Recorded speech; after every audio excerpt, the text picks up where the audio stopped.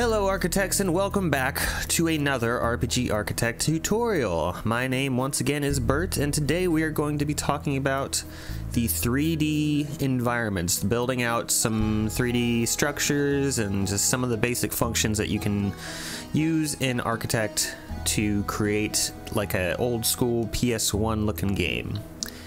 Alright, so first thing you want to do, well, I did a couple things off screen just to speed up this process, but I'm going to show you what those things are right now. As always, we can go to Database with the Tools menu, or you can just press F8.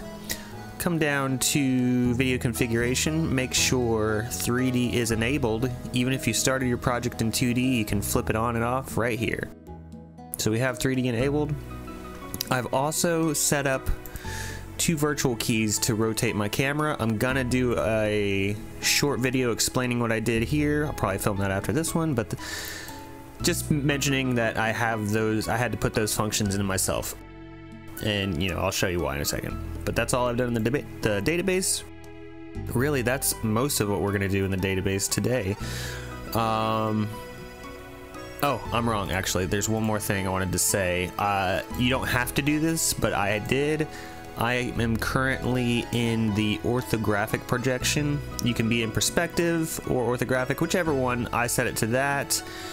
And I set over here in the map properties, I set my yaw, which is kind of like the angle of the camera. I set it to 300. That gives it like that kind of downward, like Breath of Fire 3 kind of look. But anyway, those are the things I did there. I also went back on this initial map and I kind of cleaned up the layers, because when I first did all this mess, I just did it all on my base layer, but I have since gone and added the houses to the house layer. I have a grass and sand layer, and I have at the very bottom this water. So we haven't touched on layers yet, but as you can see, as I kind of just explained, you can set up different layers for different chunks of your mapping. So, and you want to build from the bottom up, really, or at least plan it like that. Like, plan to have, you know, some layers on the bottom. You don't have to. It's just, I just kind of recommend it, but I mean, you could technically build everything on one base layer, but then you're like missing out on one of the really cool features and functions of this software. So you might as well make it easier on yourself by just setting up a couple layers and then just having all your, you know, your land on one layer, all your water on another, your houses on another, and that way you can really stay organized. So with the layers, you can see next to them, they all have height. These are all set to height 0 right now, but height comes into play with the 3D stuff, and I'll show you what we can do with that, but for right now I'm just going to leave them at 0. For those of you who have tuned in through the whole series, you might be saying, well, these are new structures. Yeah, they are. I threw them in just ahead of time, but you know, no big deal. Hang on one second, somebody's weed whacking outside my window. Alright, sorry about that. So without doing much of anything, we've really, all we've done is enable 3D mode. And with that, like, we can just check out, I'm gonna play my sample project, and we can see we've already got 3D box structures, right? And these houses, these boxes, they're too high. Their wall height is set to 2. If you remember back in the tile set video, all the way back then, so long ago, to go to Gregory, structure, excuse me. In structure tiles, you can see there's unit height. We have our wall height set to 2. So by default, these structures are all set to 2 high. And that does correspond with these heights over here, but what we can do is over here in our tile set window, you know, we have our standard tile buttons we showed before, but we also have these modifiers. And the second one here Brings up all these colorful little numbers. And what these numbers do, you may have guessed, is these adjust the height of whatever structure you're on. So by default, these buildings are set to 2.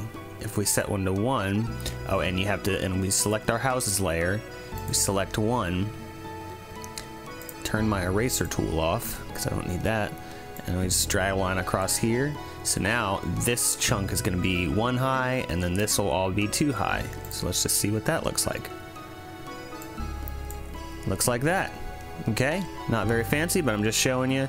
We're just going through the basics, right? Okay, so that's how you do that. So you can get a little fancier with it. If you go around here, border, now you have a perimeter of 1 high, and then you got these 2 high right here. Okay, let's look at that. Okay, we're getting somewhere. Oh, and then let me show you my fancy rotate camera button, so you can see it is 2 high in the center. Pretty cool, pretty easy. I mean, this stuff is really pretty basic. You set the height. I mean, you can, I mean, look, it goes, you can get pretty high. So yeah, I mean, that's how you set different heights of these boxes, really. That's what they are. They're just boxes. Very fancy. So you want a tower over here, and you want this one to be kind of like I did before. Just do that. Some layers to it. And actually, I'm going to change, since these are all the same building, I'm just going to change this one to that, just so it, you know, a little more distinguishable. Look at that, we got our tower. We got the different layers happening there. All right, but that's not all. Wait, there's more. So that is how you set the basic height structures of some structures. Now these height adjustments, they do work, like you have to be on the layer where things are drawn. So if I wanted this grass up higher, I have to be on my grass layer. Or let's say the sand. I want the sand right here higher. For whatever reason, I need to be on that sand layer. Now if I go to this and I play it, you'll see it's just a floating flat plane. This is because, oh, and I can walk on water. Woo! This is because this structure was not like a structural, this tile was not a structural tile. It was terraforming, but it wasn't structural, so there was no, it's just gonna take it and throw it up in the air like that, right? Which is pretty cool. And you can see the reason there's water underneath me is because I showed you that full the water layer. I mean, it's all water underneath there, so it's just taking this little chunk and it's throwing it 4 high in the air. So just to the right of these colorful modifiers, these are our number blocks. Let's zoom out a little bit. We have shape modifiers, and what we have here is ramps, we have interior corners, we have edges, and we have stairs. So what you can do with these, you can really start kind of shaping things a little crazier. I have a couple things down here. I'm going to show you. In fact, I'm just going to do that. So let me zoom in and show you. Right here, I have interior edges. The way I have this one set up, it's not exactly the proper way to do it, but it creates a cool effect, so that's why I left it here. I'm going to show you anyway. This one's functioning the way I wanted it to. These edges, like, it's hard to see, but this is the interior ones, so the ones on the left. These are the edge ones, so the ones on the right. The edge functions cut off these corners. So what you're going to see is, like I said, the corners cut off. It's going to be more diamond shape. This one, the way I have it set up here, it's gonna, well, let's just look at it. Let me just show you rather than over here, walk over here.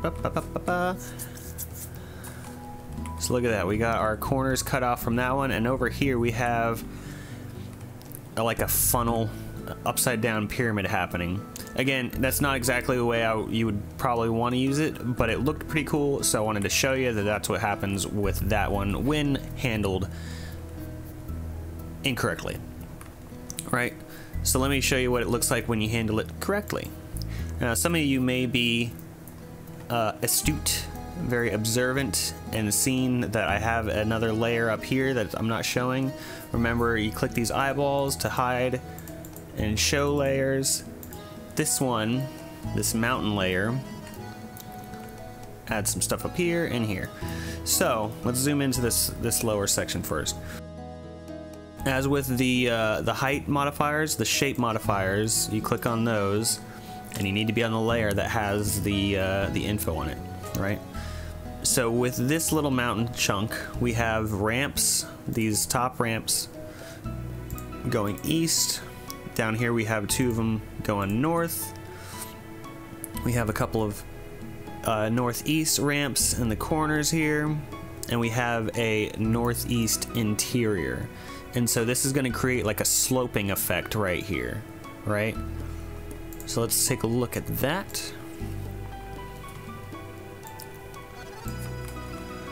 And you can see that's how you're supposed to do it, not my crazy upside down pyramid. But it's kind of like an interior slope there. Get out the way. See what I mean?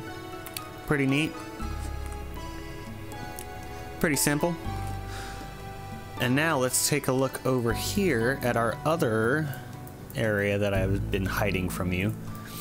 Here we have a big mountain range. Let me show you the heights first. So I set up, I set up the region. I just drew in like this. I set up my heights. So I got this chunk here is at a height of 1. All of this chunk is at a height of 2, which is its default, but I drew it in there just to show you. We have a strip right here. It's a height of 3. We got some 4s, and at the very peak is 5. We jump over to the shape modifier. Oh, and there's more happening here. So first, easiest is we got the edges and these corners, right? So it's gonna cut off these little corners here and just kind of, I want to say round, but it's not super round. You know what I'm saying? It just cuts the corner there, right? We have ramps coming up here from the grass, but what I had to do, I'm gonna hide my water, I'm gonna hide my grass layer. On my mountain layer I have another little chunk of grass because, like I was saying, you need your modifiers on the layers of your tiles, right? Makes sense. So I just wanted to show you that. That was my little workaround of my brain not working really. There's probably a more effective way of me doing this, but that's neither here nor there. I digress. So anyway, we have ramps on this. Here, I'm gonna turn this off again. We have ramps coming up from this grass. There's got one coming this way. Got these going north.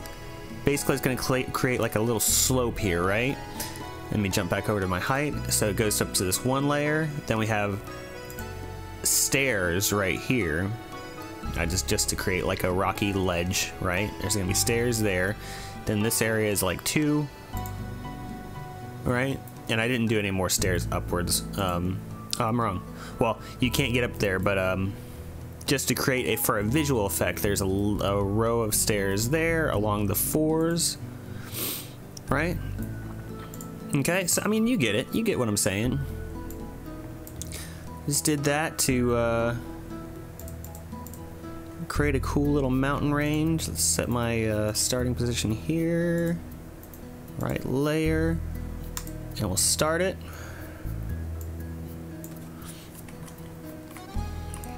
And look at that. So we got the grassy knoll. Never thought I'd see that one come back. We got the grassy hill going up to the mountain range. We got a little step right here. It's kind of a halfway between the two, right? And your character walks up it, no problem. Over here we have the quote-unquote rounded edges. We have the layer 3 that I can't get up to. I'm gonna use my mouse. Then we have the stairs right there. This was layer 4, and then the stairs on top of that to layer 5, right? And then you see over here we got another rounded edge and another rounded edge up there, just like we mapped out. Let me rotate around. Pretty neat, right? I think it's really cool. When I first saw the 3D capabilities of Architect, that was one of the things that really sold me personally, just because I can see the potential for those old school, like PlayStation 1, N64 era 3D models, which I love. That's my generation, it's my era. Now, one other thing I want to go over, and I'm going to jump to another map. I'm going to jump to a slightly fancier map that I did. Not super fancy, don't get your hopes up. I didn't go crazy. But, I'm going to go over here. This Castle Peninsula one I made. Zoom out a little bit. I made this structure. Get off the... yeah. Now with this one, you'll see I've got my layers. I got water, I've got low ground, both height of 0. I have my base, height of 0. I've got houses over here. Don't worry about that. That was just I was thinking of... don't worry about that. Whatever. I have my castle layer. Castle layer's height is 5. Why is that? So this grass area, this is all on my base layer, right? And on this base layer, I've set the height to 5, and so I want the castle to start building at a height of 5. Otherwise, if I had set this to 0 and my base grass layer is set to 5, then the castle would be like sunken down into the terrain, right? Now, not only that, I set my base layer height, that's for the terrain, but my castle is not actually on this layer.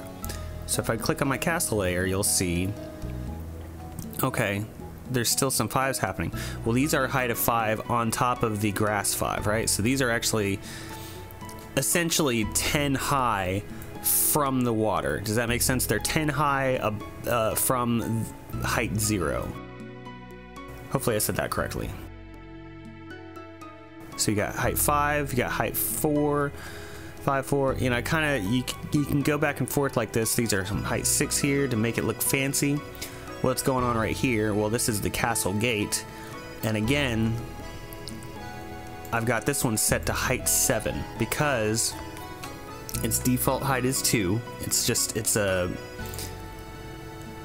like one of these. It's just a house structure. I think it's this one that I used. The default height of it is 2, but I wanted it to look like an open gate, right? Alright, so let's take a look at what it actually looks like, and then I'll probably explain it better. So here we are with the castle. I'm zoomed out kind of far just so you can see goodly. We have the castle walls. It was like 6, 5, 6, 5. Pan around so you can see that fancified area there. This gate, I wanted it to have 2 spaces of openness below it, and it's automatically too high. So all I had to do over here was set it to gate height, or castle gate height 7, which lifts it too high off the base ground here, and I didn't have to do any kind of a height modifier at all on it. I just left it the default, so it's automatically too high. That makes sense? I don't know. I'm gonna eat a cookie.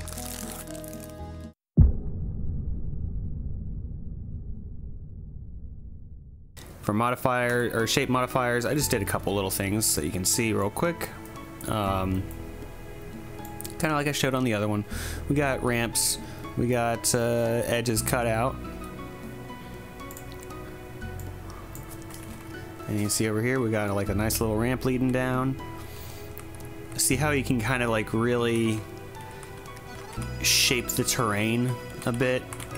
Got stairs right here.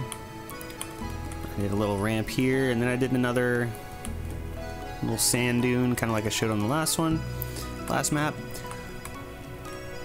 You can do just little bumps in the ground like this. Just a little hump in the ground, no biggie. some weird, I did these with steps. You know, this is at the height of 2 or whatever. I can crawl up these because they're steps again, but you can, if it's something out of the reach of the player, then you can use it to really shape things. Lots of options here. Lots of things you can do. You can do like a little sloped roof like that. Pretty neat, right? I like it. You like it? I love it. You love it. We love it. I think that's going to do it for this 3D structure intro. There's more to, like, with the sky layers and stuff, but I mean, this is just to get you off and running. Let me go back to my opening town here. You got your layers. You can set your layer height. Did I even mention that? Over here, you can set your different height, or your layer heights. You click the little cog next to the layer itself. Oh, and you want to see what happens when... See, I've got everything on this map at height 0. What happens if we set it to... This is the houses. Let's set our houses up to height 3. I'll just show you what happens. Now look at that. All those house tiles are just flying up. They're starting to render on height level 3. So you can do some cool stuff with that. Sometimes it's good to just make mistakes just so you can see what it does. I think that's going to do it for today's episode. As always, thank you so much for watching. Be sure to join our mailing list, join the Discord so you can talk directly with myself or Locke, the developer, or any of the other guys who are helping to work on this project. Help us grow the community, help us grow the software, the program. You know, if there's things that you like about the workflow, let us know. If there's things you don't like, let us know. Locke is very open to user feedback. And so, you know, if it's something that's feasible or something that's just been overlooked, I mean, we'd love to hear it.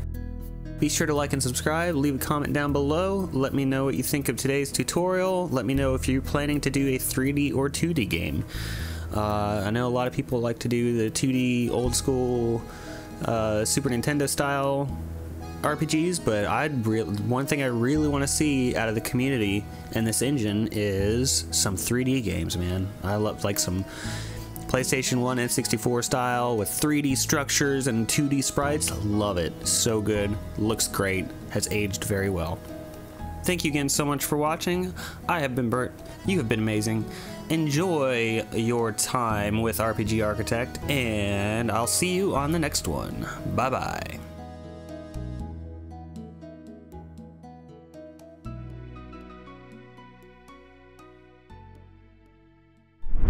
Master